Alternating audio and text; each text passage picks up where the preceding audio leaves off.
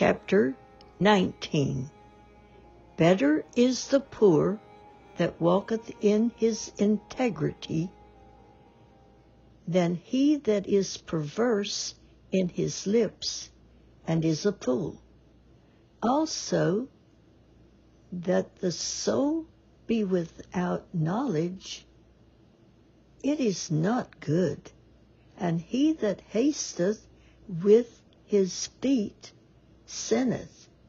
The foolishness of man perverteth his way, and his heart treateth against the Lord. Wealth maketh many friends, but the poor is separated from his neighbor.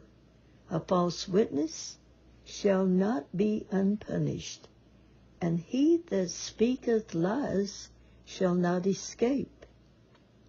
Many will entreat the favor of the prince, and every man is a friend to him that giveth gifts. All the brethren of the poor do hate him, but much more do his friends go far from him. He pursueth them with words, yet they are wanting to him.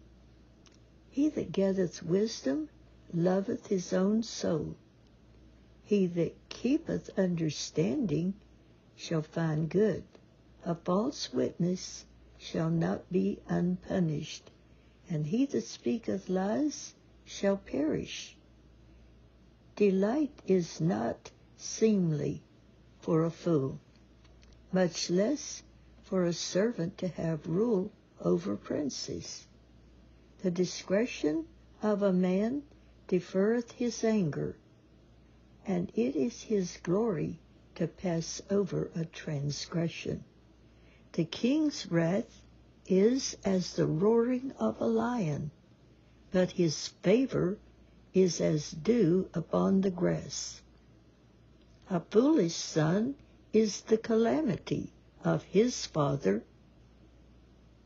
and the contentions of a wife are a continual dropping.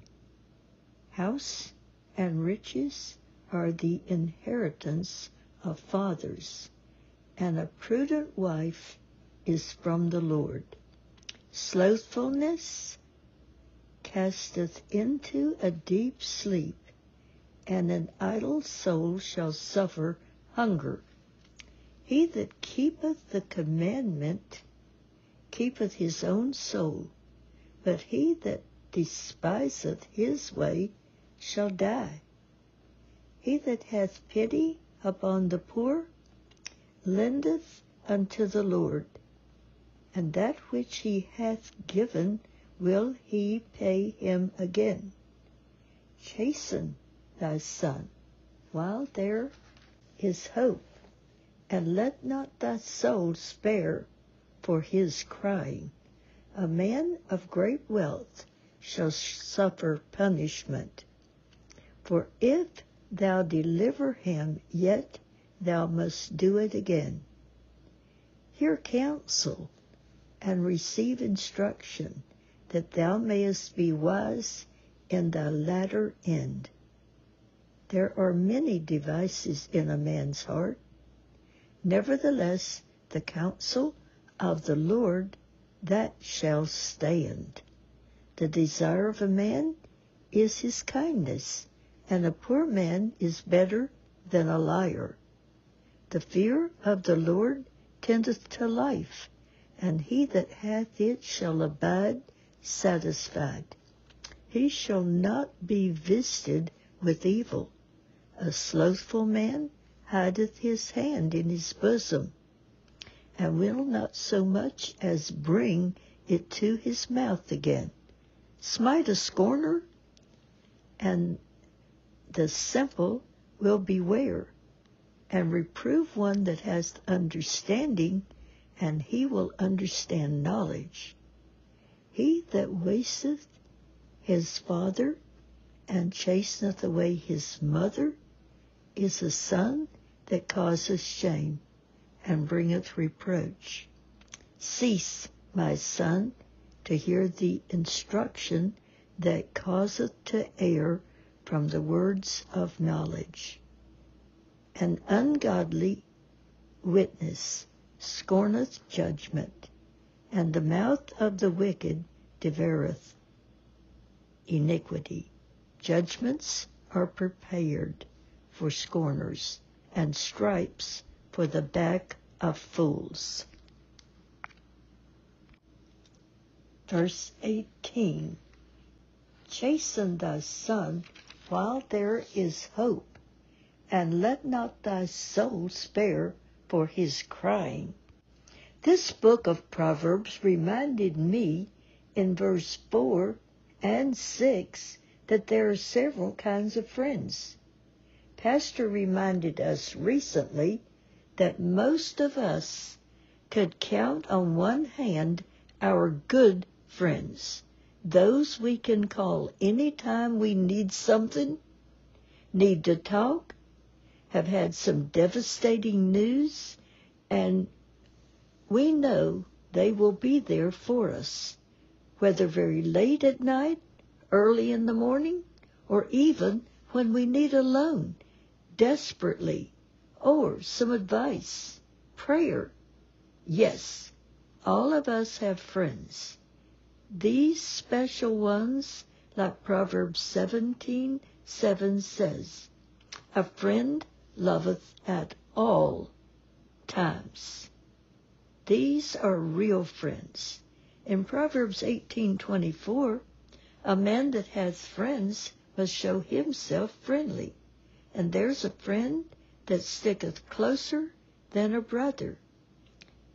These are most of our friends. And as long as we keep in touch, they are friends. And then there are the friends like Proverbs 19:4 mentions. Wealth maketh many friends. Or 19:6 says, every man is a friend to him that giveth gifts. These were known as fair weather friends when I was growing up. When we had something they wanted, or we had money, they were our friends. Remember the prodigal son had friends until his money ran out. Jesus is and should be our best friend. He keeps our secrets. He always listens, and he never leaves or forsakes us. He loves us even with all of our faults, and he's always there when we need him. Heavenly Father, we thank you so much for every one of our friends, but especially we thank you for being our friend, our very special, faithful, loving, and kind help for us in all kinds of situations, all the time. We thank you that you give us good friends, and we ask you to help us treasure every one of our friendships and to thank you for them. In Jesus' name we pray. Amen.